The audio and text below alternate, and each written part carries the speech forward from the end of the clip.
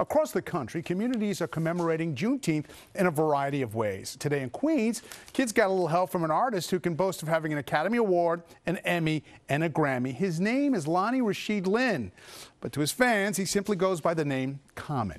Race and culture reporter Crystal Cranmore has more from East Elmhurst.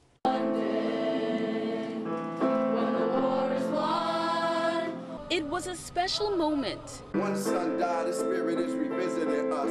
True and living in us. Resistance is us. Rapper Common joining students at Forte Preparatory Academy in Queens to sing his song, Glory. And we ran up. One day.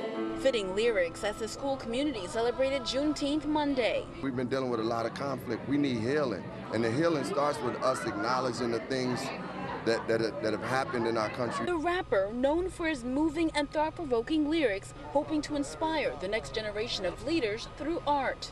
If I didn't have art, I don't know where I would be in my life.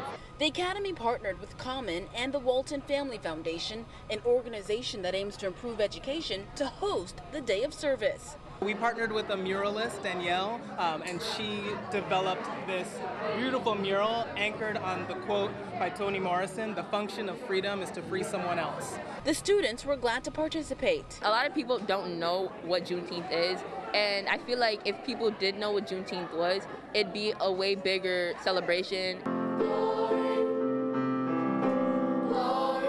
And to have a voice like Common alongside them, It's been a blessing to be here. Meant the world to them.